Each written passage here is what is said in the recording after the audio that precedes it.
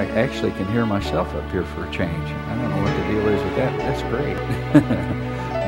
Hey, I heard something the other day I thought was quite interesting. In a congregation that was really active, of people hustling, bustling. There's all kinds of characters that are in there, and that's us. We're characters. There was a lady named Sally Sue and a guy named Jack, and Jack was quiet-spoken and didn't really have a whole lot to say, and rather reserved. But Sally Joe, she was the town gossip. Had her town, even bought a house that was out on the major fairway in a small town so she could keep track of everybody as they passed by, and was always chattering away, gossip, gossip, gossip, gossip, and didn't matter what it was. And one day she saw that Jack's pickup was parked in front of Ted's bar. And it was there all night long. Boy, she couldn't wait to make a beeline to church, and she was just... And by the time everybody arrived and before they left and all that stuff, she even put her 2 cents in. I saw your pickup there, and I have let everybody know what a backslider you are. You know? And he started to respond, and he sat there quietly and thought... And she went on and on. You know, I got the proof. I saw it. I'm a witness of it. Everybody else seen it. You know, you're a backslider. You need to repent. And just spreading slander and all that stuff. And he thought and didn't say anything. He went on, and next Sunday, she woke up, and there was his pickup. He had left it in front of her house all night long.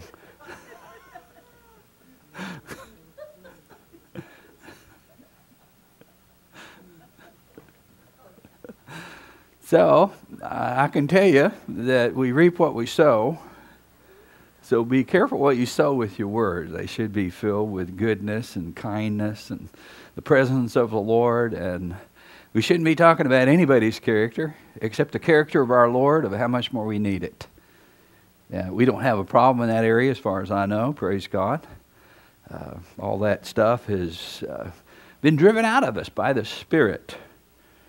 Now, I would like to, in our thought process, there were several words that have come forth that were just absolutely mesmerizing. One was about all the judgments God's going to be pouring out upon our nation, particularly.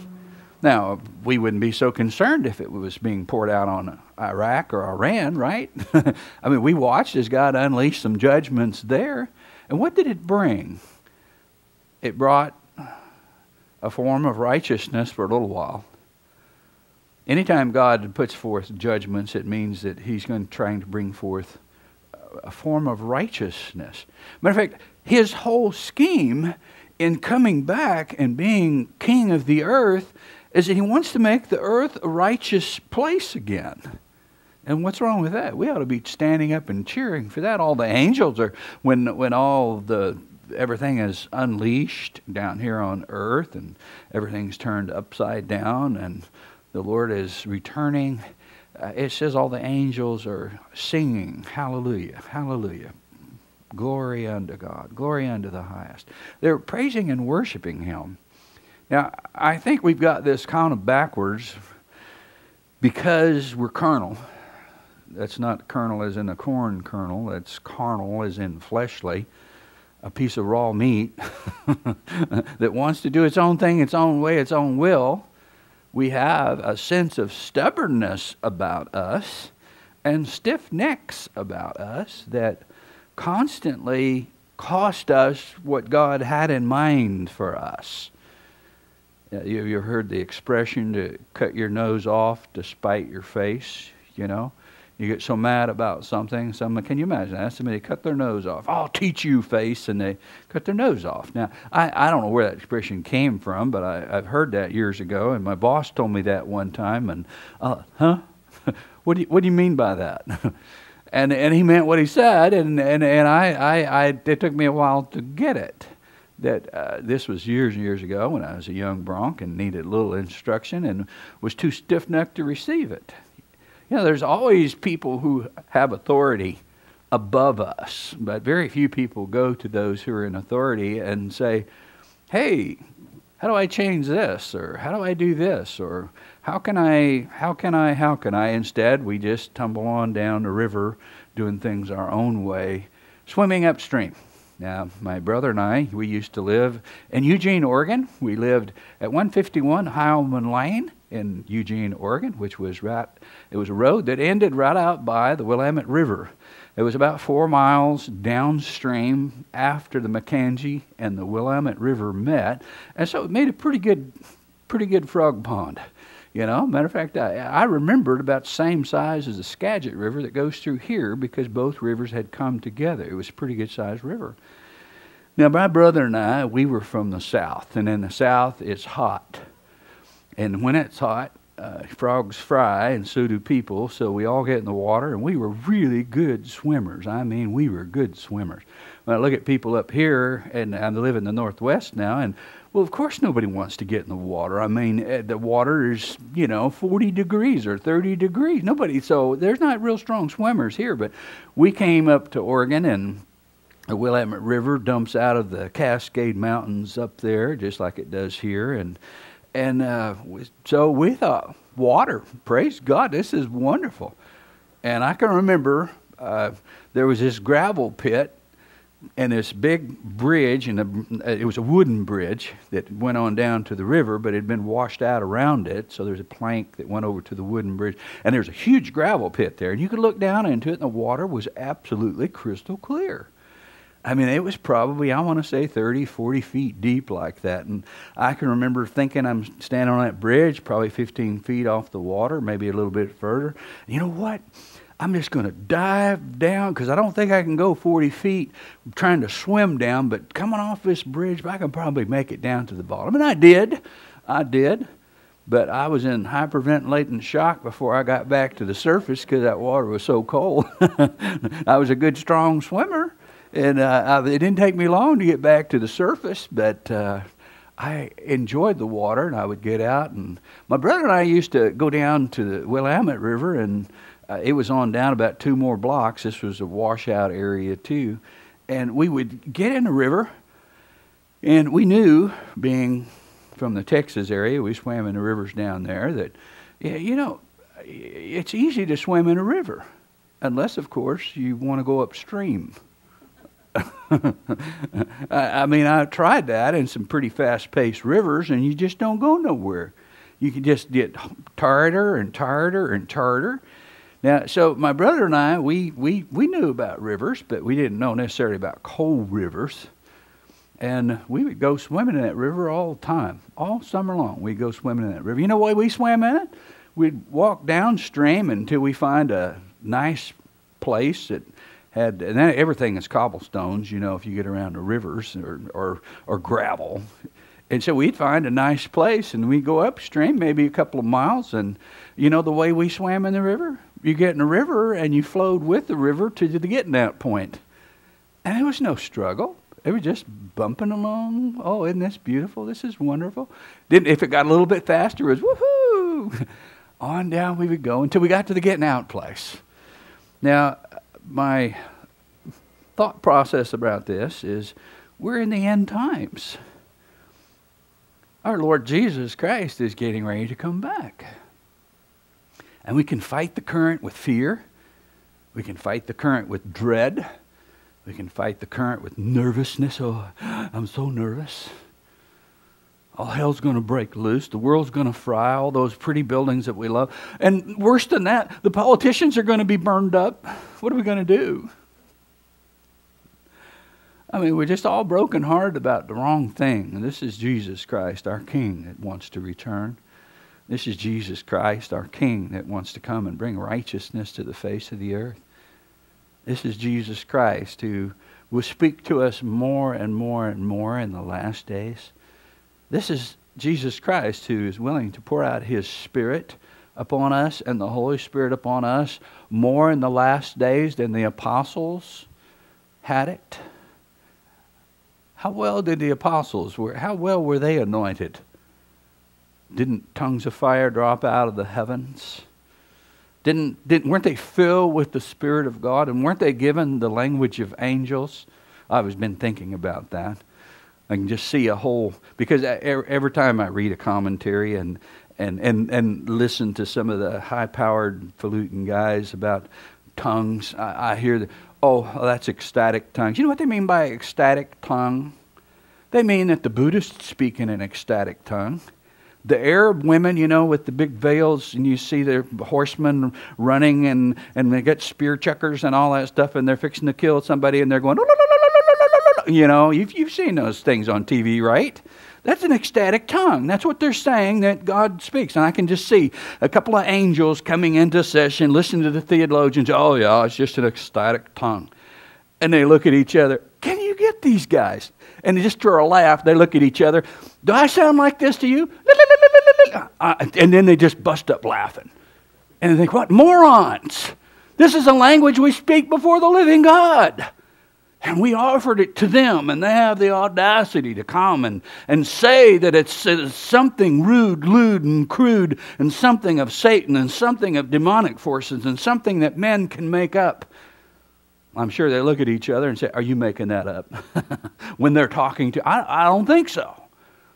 And I think that if God has poured out His Spirit in those days, and we saw those days, we've had 3 great revivals that have come forth, and it's all as a result of the Holy Spirit being poured out, but something else being poured out in the midst of that.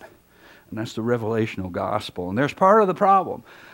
Those who have come to give us the gospel, some of them weren't speaking the gospel through the Holy Spirit, but yet there's a passage of Scripture that says when those who were sent with the gospel preached the gospel to you through the Spirit. So the gospel is not just a matter of reading something. The gospel is a matter of the Holy Spirit delivering it. Elsewise, it's not the gospel. It has to be filled with the Holy Spirit. Not man's knowledge, not man's terminology, not man's cursory actions and comments, not anything to do with man. I think since we realize that judgments are coming, we need to realize something greater is coming. That's our Lord Jesus Christ. Someone greater is coming. He's coming back.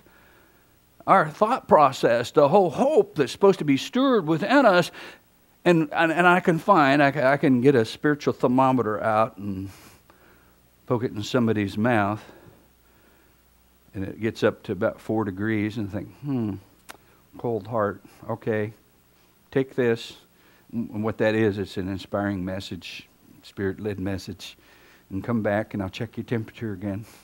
And come back. Oh, we're up to 25 degrees. Here's 15 messages, and they come back, and the temperature now, they're warm-blooded. There's finally within them a reaction and a thought process of being set on fire for God. Now, every one of us at a time in our life has been touched by God that caused something to be stirred within us, that a fire ignited, that God is real, that He's alive, that He's standing in our midst, that He wants to speak to us. He wants to give us a revelation of Himself. He wants to express. And when we make those discoveries, it's not just us making those, it's the Spirit that has all of a sudden opened the door, and we get excited because, oh my goodness, spiritual things are real. Oh my goodness, God, You're real. Well, part of our hope that we don't talk about very much is supposed to be encapsulated and wrapped around the hope of His return. Jesus, the Holy Spirit, and Paul were always talking about His return, His return. Jesus made the statement in John chapter 14, if I go to prepare a place for you, I will come again and receive you to myself, that where I am, there you may also be. Then He makes the statement, and you know the way where I'm going. We often forget the way where He's going. Because if He is preparing a place for us, we're supposed to stay on the path of where He's going, so that we're on that pathway that we can meet Him in His return. Now, I was raised a good evangelical, which we did most of our preaching and thinking around the thought of just live your life for yourself, claim to be Jesus Christ, try to stay clean, and then the whole event was His return. His return is supposed to be imminent in our thought process. Imminent so much that we learn how to walk with Him now on the path that He chooses so that we can hear His voice. That's the purpose of us recognizing, oh, you can pop in just at any moment. Well, that keeps our mind circulating around the right processes of keeping our love fresh, keeping it renewed, stirring up inside us those things He's already said and those things He's already done. If we would only become obedient to those things He's already said, then there would be more revelation that would be put on the table. Why? It's like I receive a map, and it's a section of a map. It's this section. And it's got a trail on it, and I'm supposed to go to that point. Well, I can carry the map around, but if I never identify where I'm at, I can never identify how to get to that place. And if not willing to get to that place, if I never follow those directions, I'll never get at that place. And I have to get at that place because if I get to that place, then there's a transfer of the next set of instructions of where I'm supposed to go and how I'm supposed to. So obedience is important in this. If you want more revelation of God, if you want Him to reveal Himself more, our Lord Jesus Christ, if you want more direction and a simple, easy ride. It was a simple, easy ride for me and my brother. All we had to do is get in the water. The water did all the work. It got us downstream. One time we decided, well, we want to go to some islands, and there were some islands, so we went upstream about 3 miles, and we just drifted casually over to those islands. We didn't have to, and now this come by a little bit of experience because we started at the north end of the island one day trying to swim directly across the river, swimming as hard as we could, and we made the south end, but boy, we were plumb tuckered out. Now the thing was, it was a small island, and there was deer on it, and we just wanted to chase them around the island, being Tom Sawyers and all that stuff. But after we had that experience, we thought, that'd be an easier way to get to the island. Well, of course, go further upstream and float over to it instead of wearing yourself out before you get there. Because, if you're going to catch a deer, it's going to take a lot of running to do that. And if you're worn out by the time you get there, you're not going to catch that deer. Of course, we never caught the deer, but you know how we can think we're going to catch something. Now, my point being is, if we obey the truth, the Scripture says that the truth will do what? Anybody know? Okay, but there's also another passage of Scripture that says, if we obey the truth will purify us. Do you ever wonder how we get purified in this? Because we're constantly, oh Lord, please purify me. And we won't follow the map. Now, he's in that map, he says, don't go down this street. Now, how many of you have been down that street? Did something come to mind? Are you on that street? Did you make a little side trip into the church off of that street? Are you waiting to go back to that street from the church?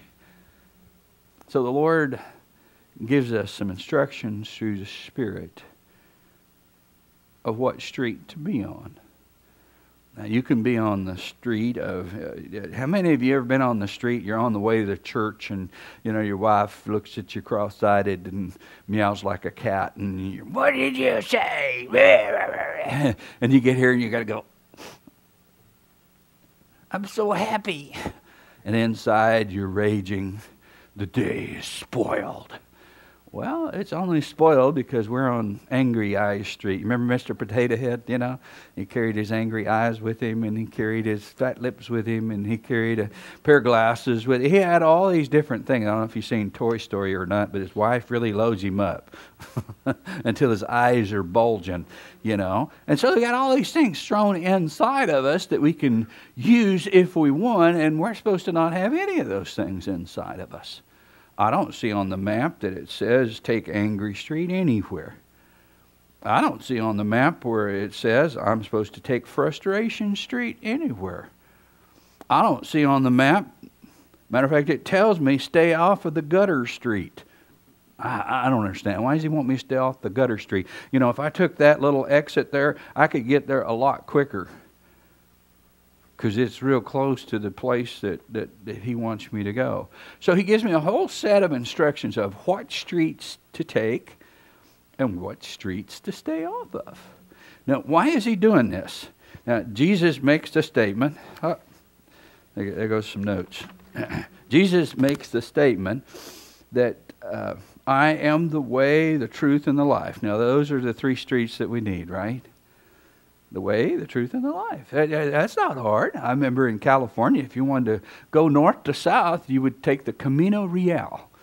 It didn't matter where you were in California. It went from Northern California all the way to Southern California if you were on the Camino Real. It didn't matter what city you were in. It didn't matter what county that you went through. That particular street, the name of that street stuck, and you could take that anywhere north and south in the whole state of California. Now, California is about 800 miles long, north to south, something like that. It didn't matter if you were going through L.A. If you stayed on it, you would end up in San Diego. Didn't matter if you're in San Diego. If you stayed on it, you could end up in San Francisco because it went somewhere. So the way, that's Jesus' way. That's the pathway.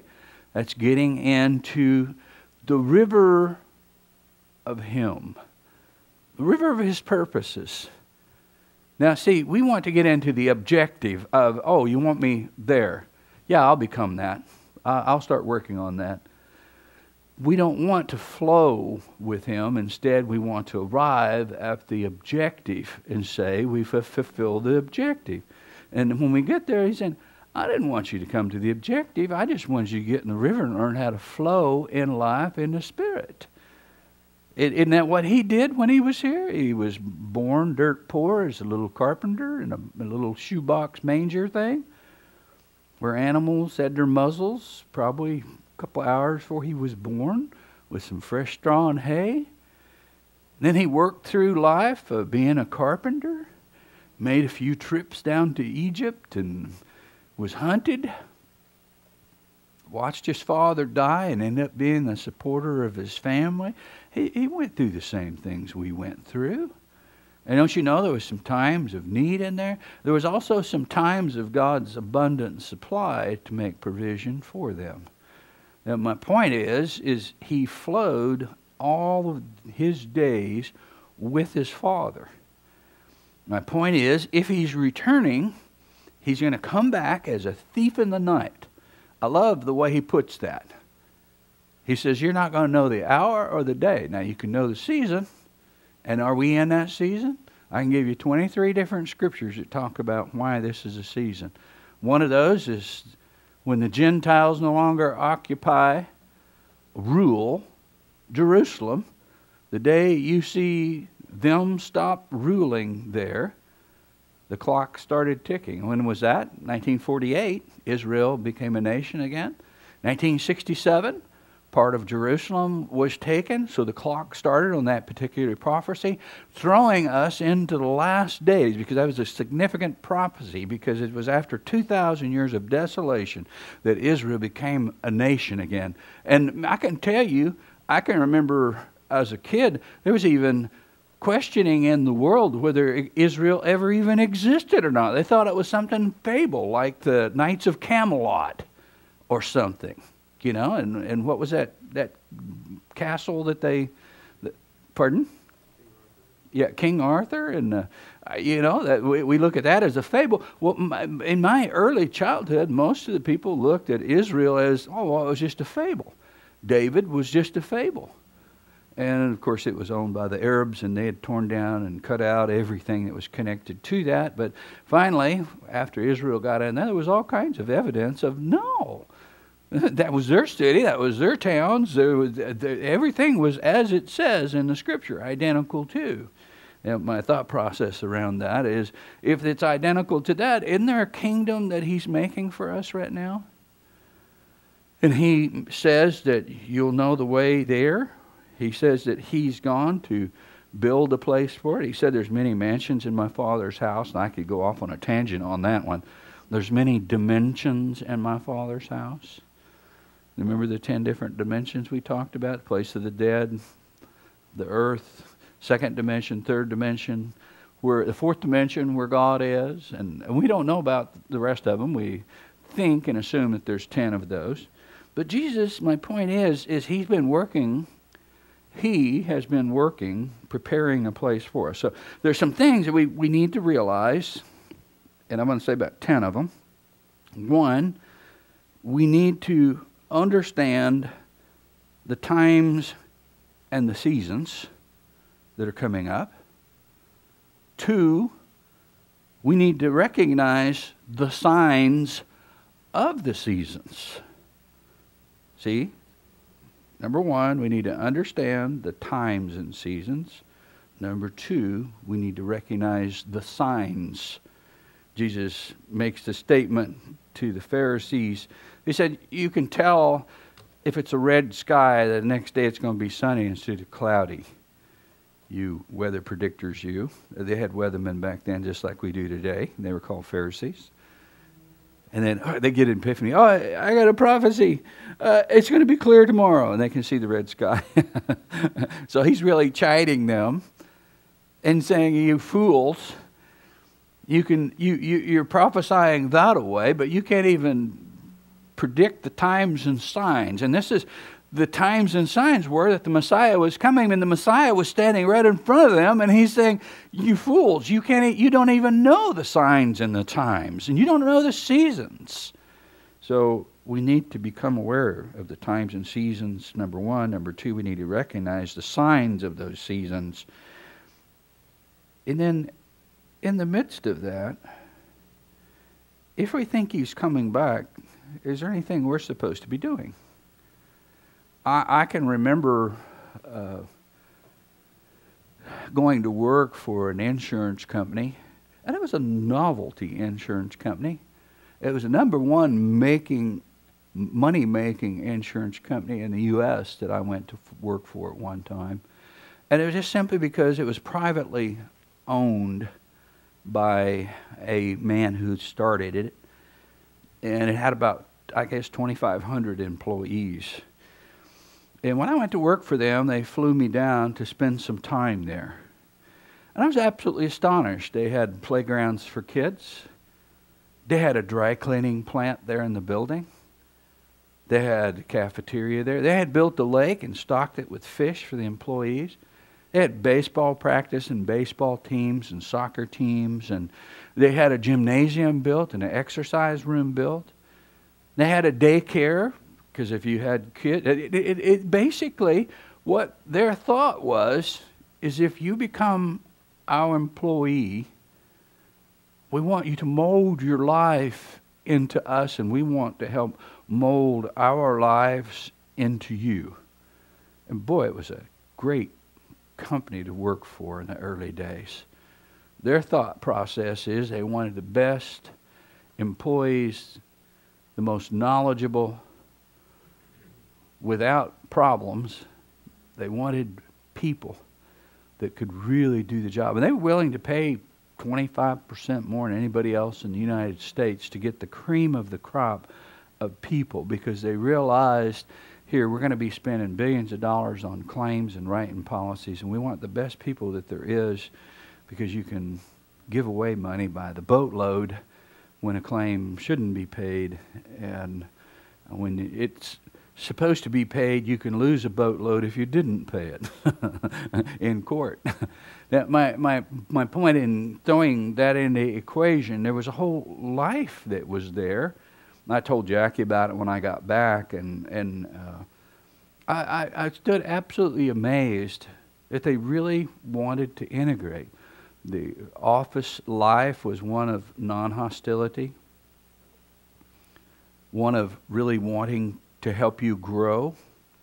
They had a Promote Yourself program. They had all kinds of things to help you grow and become a part of them, so that your life was not independent of them, but instead interactive. If you had friends, they wanted those friends to be people you work with. If you had a vacation company coming, They wanted that. Well, how about, you and somebody in your department, and they even offered to send me to law school. They said, we'll pay for it. They really were thinking about the employee, knowing that they, out of that extracting of the best and the cream of the crop, they became the number one money-making company in the United States because they hired the best people, but really treated them with kid gloves. My whole point in giving you that scenario is when we come into Christ, He's expecting us to transfer our thought process from our own ways, our little private world of don't interrupt me, I've got my little huddle over here, and what can I take to bring it over here? What can I get, and I'll bring it over here, because I got to make this a safe place for me.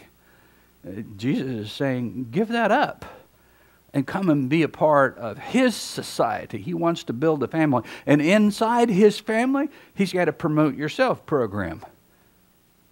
Obey Him. If you become obedient to Him, then He promotes you. In the promotions come the provisions. So we need to cultivate that relational functionality in His kingdom, in the kingdom of God. You realize this is the extension of the kingdom of God. We're meeting in an extension of the kingdom of God on a corporate basis right now. If we're meeting in that, then we're supposed to cultivate holiness. You know what holiness is? Oh, that means when I don't get to have no fun anymore, is what somebody told me one time. No, that means you separate yourself out. If you went down and you joined let's say you joined one of the national football teams, that means you can no longer play football for anybody else. That means that they're on the road playing. That means you show up for practice, but it also means you get a paycheck from them. It also means they have a doctor that's going to help you, and that also means they've got a trainer that's going to help you. And it also means that they're thinking about, now, we've got to make provision for you because we know that we don't want you to have to worry about your family. And they got all kinds of things that the family can do and how the families can interact so that the players know their families are taken care of while they're off playing somewhere. And they have all kinds of chaperones with them to help them not get into too much trouble when they're on the road, being alone. I remember the Dallas Cowboys when I was young, when Roger Staubach was there. It was called the nation's team. It was almost heralded as the Christian team of the United States. Why? Because the players were. The coach was. Their ideas and their morals were wrapped around that, and as a result, God really blessed them. And my thought process around this is if we're going to cultivate holiness, that means cultivate a separateness unto God to be in His family. When they flew me down to Miami, they spent a pile of money, probably $20,000 before I got back. They were cultivating and giving me an opportunity to cultivate relationships with the major bosses, so that we had really peace. That if one of them called and said, I want this done, I don't have to say, well, explain to me why, and we don't have to go through 3 hours of conversation of why and why not. Instead, oh, sure, I'll get right on that, sir. It doesn't matter what it was. I was supposed to be cultivating that relationship or separateness into that. So God wants us to cultivate a holy relationship with each other, in His kingdom, and with Him. Right relationships are important to Him. So that was number 3. Number 4, we are supposed to be aware and become aware of His purposes. If He's coming, I'm giving you a list of 10 things we need to do. The 4th or 5th thing on the list is become aware of His purposes and His promises. What is His purpose? See, Jesus is just coming back. And it'd be like Nehemiah when he went down to Jerusalem. He took a bunch of people with him down there. What was their purpose in returning? It was to build the walls, right? A king let them go out of slavery to go build something. So it doesn't make sense that if we're supposed to be working on God's walls that we set up Sam's hot dog stand. Does it? If the Lord returns and I'm in Sam's hot dog stand trying to make a profit, He's going to look at me and say, why weren't you working on the wall? Do you agree with that understanding? So we don't want to be caught off guard because He says He's coming like a thief in the night. Do you know why He calls it a thief in the night? Everything belongs to Him. He can't be a thief. But you remember the guy with the one talent and the other guys had talent. The guy with the one talent said, well, I hit it in the ground. I knew you were a hard so-and-so. And I knew you reaped where, you didn't even work for it. I'm the one that worked for it. So I put it in the ground. And he said, well, if you knew I was hard so-and-so, you should at least put it in the bank and done something with it. And my point is that our Lord is imminently getting closer to the return than we have ever been before. And the apostles and prophets says they long to live in our day. It didn't matter to them if earthquakes were going to come. It didn't matter that woodworm was going to hit the earth. And there was going to be a tidal wave and a third of mankind blown out with the water and drowned and the fishes in the sea. It didn't matter to them that there was going to be great cities devastated with earthquakes. It didn't matter to them that coals of fire were going to be falling from heaven for the return of our Lord Jesus Christ. They wanted to be here. Now, we were a bunch of whiners and moaners. We're all, I wish I lived in the apostles' time. Boy, you'd be miserable. Because we are in Cushland here. We were born with a silver spoon in our mouth, even if you were under a bridge compared to third world countries. If you've ever been to third world countries, you understand the people under the bridge, if they really wanted it, could have a nice place to live before sundown, free. Could have hot meals, free. Clothes, free. A job, if they wanted it. All those things are available. I know Jack and I used to go down and help feed the poor under the bridge on Sunday afternoon and preach the gospel. And we had about 500 people. And I can tell you, out of 500 people, there may be, we'd have an altar call, and there'd be maybe 100 that would come. But when it really came down to it, there was maybe one or two that really wanted to change their lives. They wanted the rights to do what they wanted to do. And in their rights to do what they wanted to do, they ended up in constant poverty. They're willing to accept poverty so that they can do what they want to do. You can't help somebody that wants poverty so they can do what they want to do. God looking at us and saying, do you want poverty or do you want to do what I want to do? Because if you want to do what you want to do, it's going to bring poverty. But then He gives us these warnings, and I don't want to settle in on the warnings. I want to settle in on our great King is returning, and I want you to end up to be one who's pleasing. I want, when you stand in front of Him, you say, wow, man, I got all these things stored up for you. And besides that, when He returns, should we be a stranger to Him? We're supposed to be learning what His voice sounds like right now. We're supposed to be walking with Him in humbleness and fear of the Lord and reverence of Him. He said He's going to split the eastern sky. He said He's going to come back in the clouds the same way He went up in the clouds. Matter of fact, there was two angels that showed up, and the disciples, they're standing there, and he's giving them this rendition of what they're supposed to do. Did you know while He's telling them what they're supposed to do, He Himself is preparing to leave the earth? He's giving them instructions. And their big question is, well, when are you going to snap your fingers and make Israel the kingdom again, where we can be in charge? You know what? Let me read to you.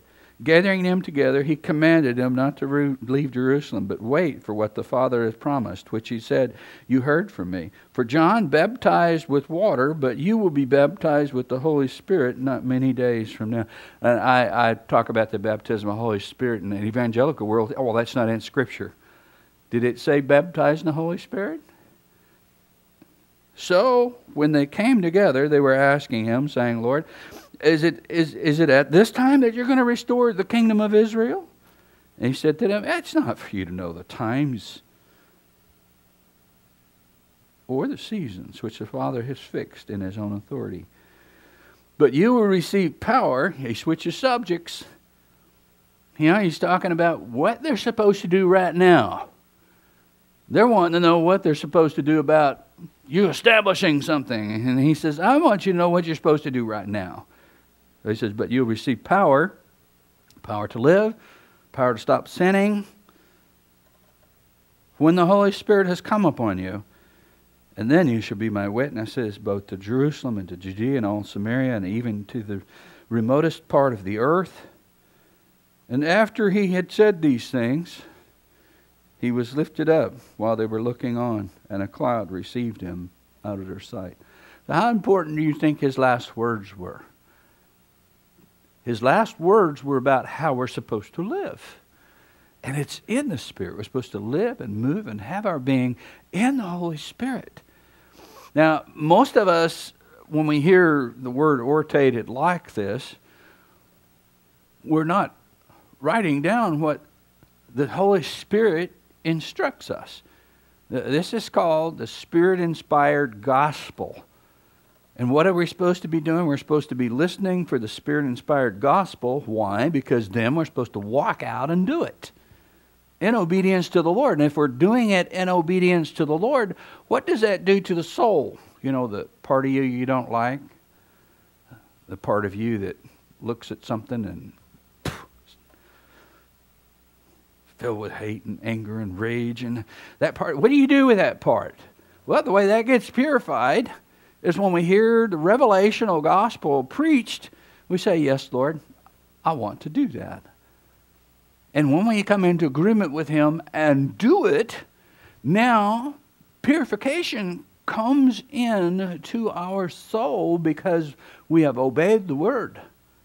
And when we've obeyed the word, now there's something else that takes place. Jesus says that if we're obedient to him, he will reveal himself to us. And then in us, and then through us. Isn't that what we're looking for? Do you want him to reveal himself to you? See, if we're struggling about the joys of life, life is just not full of joy. Well, that's because it's not full of him. The only part that's not joyous is me, so there needs to be less of me in it and more of him in it. If I can get less of me, I can find joy. Every time I have made Jesus my only thing, not one amongst things, my only thing, then whatever else I needed, he added, but I had to make him my only thing, not in a group of things, chief amongst things. He's not satisfied with even first place with something else crowding him. He says, no, I want your life. I want to live my life through you. I want you to do the work I sent you to do. Now, can you imagine this? And during the when the Russians were being attacked by the Germans, and boy, I'm telling you, Moscow really dug in. They lost somewhere in the neighborhood of 30 million people. The Russians did. They dug in and dug in and dug in. Now, their order was, the Germans are coming and they're fixing to level this place. Build trenches. Work hard. Build the trenches so the tanks can't make it through. Now, what was the directive of the city? Every man, woman, and child was out there doing it, because if they didn't do it, it could cost them their lives if they didn't have perimeter defenses to shut down the tanks and the advances of the infantry. And what they were trying to do is stall till the winter got there. If they could get them in the winter, then they knew their machinery and stuff wouldn't work, and they knew the Germans couldn't handle the cold, and it was a really good thought process. But my whole point is there was a command that came forth to work and do something. Now that something was not manage their klobasi stand, whatever it is in Russian for hot dog, right? What was they supposed to be doing? Working for the common protection under one person, which was their leader, to accomplish something. Now, my whole thought process is if we are not working for the Lord, then who are we working for? Ourselves. And if we're preserving ourselves, we are not obeying his commands. But yet, if I work for him in the process of doing something for him, now the provision that I wanted to take time to make, the little handful of change I had made there at Sam's hot dog stand, he has, I've got something better for you. And here's more finances. Here's a better... He has those things in mind. He knew we were going to be living on earth here. But now, part of our hope that keeps us working for him and him alone. Jesus is supposed to be living in you, and Jesus wants to continue to do the Father's will through you. Part of the hope is his return. If he's returning, I don't want to be caught doing something that I shouldn't be doing.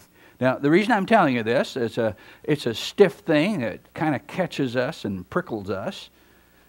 And I would say to you that your faith is supposed to be able to handle this because this is out of the Word of God. I can read you 17 pages of notes that I've got of all the scriptures that the Lord has to say about his return and about our preparation for that and our thought process for it. And that we're supposed to be dedicated to the purpose of his return and dedicated to living for him. And I would suggest to you, we don't have that capacity or capability unless we make him the love of our life. Jesus made the statement in the book of Revelation to one of the churches. He said, you've left your first love. So if you've ever had an encounter with Jesus, if I've left something, that means I had it. But that means I walked away from it and I'm doing something else. He didn't say I lost my first love. He said I left my first love. And so I'm supposed to come back to Jesus and him alone.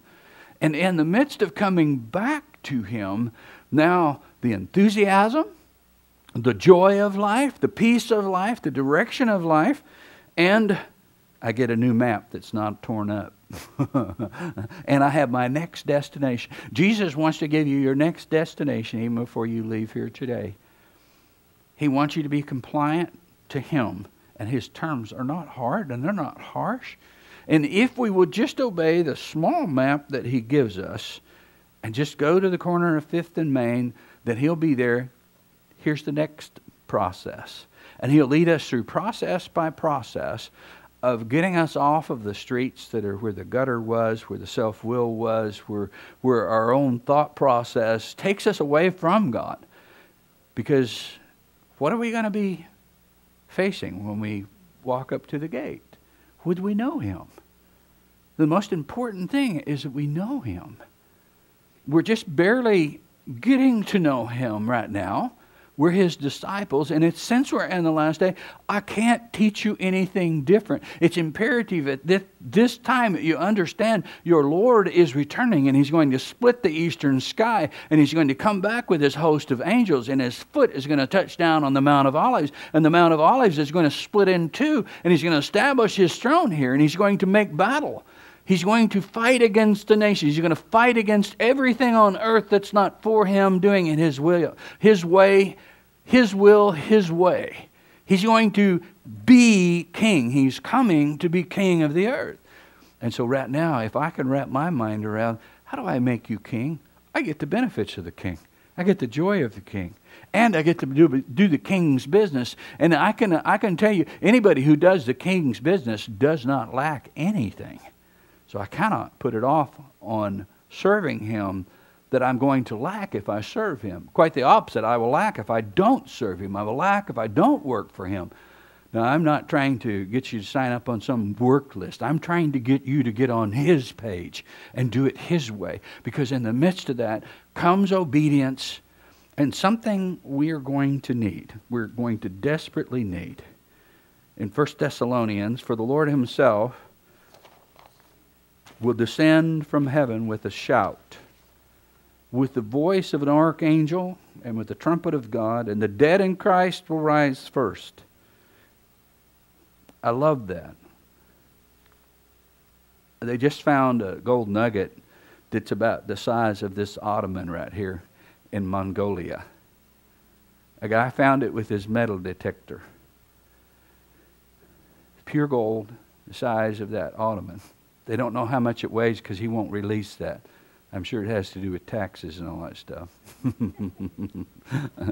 But my point is when Jesus Christ comes back, those who are dead in him come right out of the grave. Now, you ever been over to the junkyard? I used to love to go to the junkyard where they got metal. It's a metal yard. And they got this huge magnet thing. It swings around. And if something's made out of the right metal, it flies up in the air to meet it. And it takes it to its destination. But it has to be made out of the right metal. When Jesus returns, his giant magnet, if we're made out of the right stuff, we'll be pulled right out of the ground and meet him in the air. And if we're composite material, a bad material, and don't have enough of the right stuff, enough of the right metal, we will not be pulled up in the air to meet him. Now, for those of us who are left here on the earth, there is some things that we need to look at. I was going to give you a list of 10 things in preparation. His purposes and his promises. And I talked about some of his purposes, that he wants to establish his kingdom in you right now. He wants to become king. And then he also, at the same time, if we make him king, he wants to extend his promises. There is number 6 on your list. One of the things that need to be accomplished is the preaching of the gospel. He's going to come and interview you and say, why didn't you preach the gospel? Why didn't you take the gospel to anyone? The gospel came to you. The Holy Spirit convicted you. The Holy Spirit brought you to me. Why didn't you take that gift and give it to somebody? That's a big one on the list about his coming. We're going to be interviewed about why we were not involved, because we are the only gospel bearers on planet Earth. The zebras weren't selected, neither were the monkeys or the giraffes. You were selected to be the one who would deliver the gospel, which means you have to be filled with the Spirit, because the gospel has to be given through the power of the Spirit, right?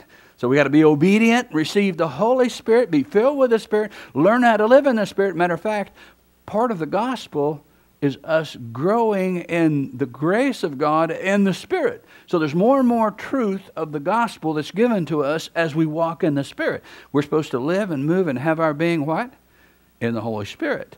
So if I'm living, moving, having my being in the Holy Spirit. Now, number 7. We're supposed to pursue peace with all people and holiness. And without it, no one will see the Lord. Let me rephrase that for you. Whoever pursues peace with God and with people and are set aside for God and his family will see God. This says the opposite. Those who don't do those things won't see God. Well, if those who don't do those things won't see God, then those who do those things will see God. Do you want to see him? Do you want to have encounters? I've had many, many encounters with my Lord of seeing him. I've stood before him many times. I've been called up there, and I've shared a few of those experiences with you. I've ran into him more times than I can tell you here on earth, and sometimes in real awkward positions. I didn't have to wait for the second return. I was caught in real awkward thing. Oh, Lord, you're here. You shouldn't be here right now. No, he said, no, you shouldn't be here right now. Leave immediately. Yes, sir. Yes, sir. We're supposed to live in holy conduct and godliness, number 8. Number 9, we're supposed to live in peace. You know what peace is? Peace means that God picks up his baton, and I look and say, which instrument do you want me to play? And he said, that one. What music do you want me to read? It's this page. What line, sir? This line. What bar, sir? This one. What note, sir? This one. How loud, sir? And how long, sir? See, those are the right questions to ask. They're always, how do you want it done? If we're asking, how do you want it done, he will be gracious to give us instructions about how to accomplish this. Number 10, in our waiting for him, the scripture says, let no one deceive you. Let no one deceive you. Anytime we are fooled into going and starting our self-objective life, we have been deceived. And I can tell you, Satan can deceive us. The biggest person that deceives me is me. Not you, but me. And I love the statement. He said, let no one deceive you. We cannot deceive ourselves when we see something we want and justify it. Instead, we have to turn to the Lord and throw it away. Throw it away. Come and do it His way. He's given us instructions for life. He's given us instructions for life full of zeal. I was talking with somebody, and I was watching a little girl run around here, and she said, boy, I wished I had that energy. And I was just, that little girl was just so chipper and happy and joyful and just like a canary. And I started talking to the person that I was with, and I said, you know, I can remember when I was a kid, we had nothing. We had no decent place to live, no decent clothes, no decent car, no decent hope of any future. But it was the most joyous time.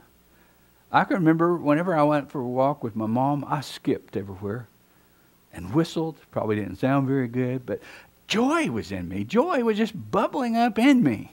Why? Because God was there. And God was taking care of us, and I was conscious of the joy of His presence, conscious of the joy of my mom's presence and my family's presence. I was thankful for absolutely every little thing that we had. I shared with you one time about Mom opening a box of oatmeal, and we were drinking out of little baby food jars and little pint jars and stuff. That was our dishes. And she was telling me how great God was, that He had given us something to eat this week. That's how tight things were. And showed me the box of oats. And when she opened it, she was talking about the riches of God and His treasuries and how He was blessed. There was this little green depression glass thing. Have y'all seen those? It looked like it was a hand-carved emerald about that big to a little 4-year-old. And I can remember just becoming absolutely ecstatic of, oh, God, look what you gave to us. My mom took it out of the box. She said, this is yours, son. And I took it as just from my God. I went outside. We were living in an old motel court made probably in the 20s or something like that. And it was a C-shaped, and there was a swing set in the middle. I went out and I sang all the way to heaven. I worshiped God. I praised Him. I thanked Him. I made up songs. Why? I was so filled with joy. So filled with joy that the clouds parted. So filled with joy that I heard thousands upon thousands of angels singing. So filled with joy, I caught my first glimpse of a heavenly Jerusalem in the sky. I have never stopped praising my Lord, and nor do I fear about Him bringing the New Jerusalem, nor do I fear about the King of Kings coming and splitting the eastern sky and riding on a white horse and making everything just and right. Isn't our misery and our sadness because things aren't just and right? Then shouldn't our joy be that He's coming and He's making things and will make things just and right? And in that making things, He's going to make things just and right in me. I have confidence He's going to make things just and right in me first. That's part of the process of us living with Him right now. He's willing and wanting and desirous to make everything inside you just and right.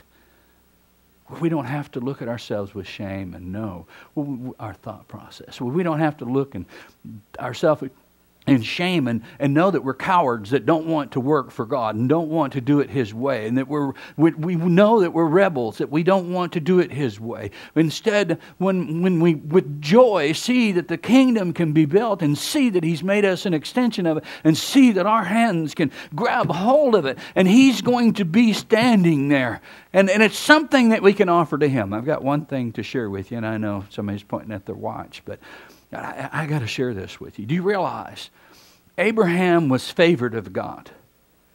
So favored of God that when Lot, his nephew, was absolutely captured, and 5 kings with maybe 15 to 50,000 men, depending on who you talk to,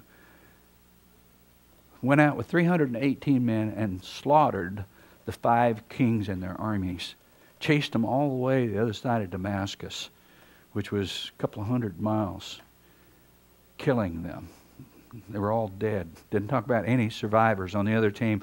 Didn't talk about anybody on this side that even got hurt. Even a sprained ankle. Man, I was wielding that sword for 3 days. My arm's sore. There wasn't even a report of an arm being sore. And my point was, immediately after that, can you imagine this? The Ancient of Days shows up. The priest to the Most High God.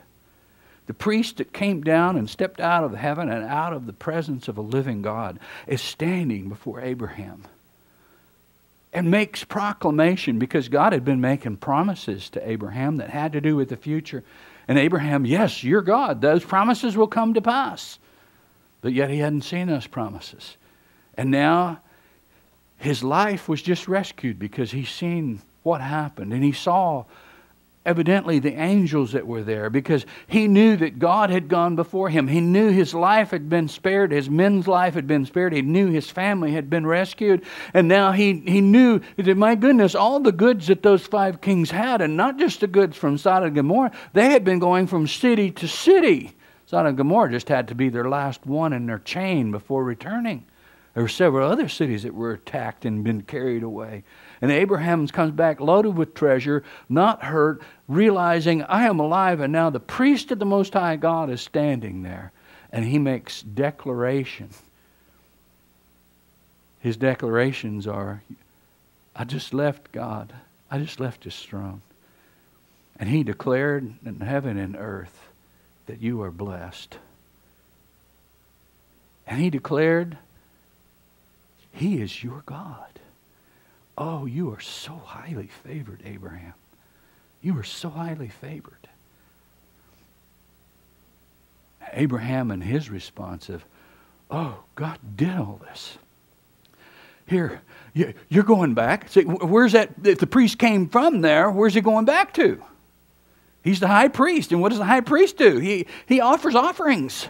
And Abraham said, you're the high priest. You're fixing to go stand in front of him. Here, take a tenth of everything that there is, because will you take it with him? Will you present it to him? Will you put it right before him there in the Holy of Holies? Will you give it to him? I think it was the first transfer of goods from the world into the spiritual that's on record. I just think that is such a cool scene, because it was not just some guy on a hill that raised goats that was so-called king. He was king of righteousness. He was a king of everything that we can become. And Jesus, if we make him king, he can bring the righteousness that you need. He can set you free. And then part of that is the hope of, oh Lord, come. And in that, us making him king now. Be king. Be king in my life. Be Lord in my life. Be my great king. Shall we pray? Lord, I thank you for being our great king. I thank you for the hope of your return. I rejoice with you, Lord, that you offer to train us to be your workmen here on earth, to do something for you. All that I am, Lord, I give to you in your way and your will. Let your kingdom be established in me and in anyone who makes the prayer of, Lord, come and establish your kingdom. These hands are yours. These feet are yours. Help me make my mind yours. Help me into my obedience. For your goodness is chasing me down. It has been hunting me, and it has found me. And how I thank you and praise you. In Jesus' great and precious name, prayer, allegiance, and my affection for you. Hear the hearts and prayers of agreement in that respect, Lord. Lay your hands upon us, your people, and draw us to yourself that we might know. In Jesus' name I pray. Amen. If anyone needs prayer, we'd be glad to lay hands on and pray for you.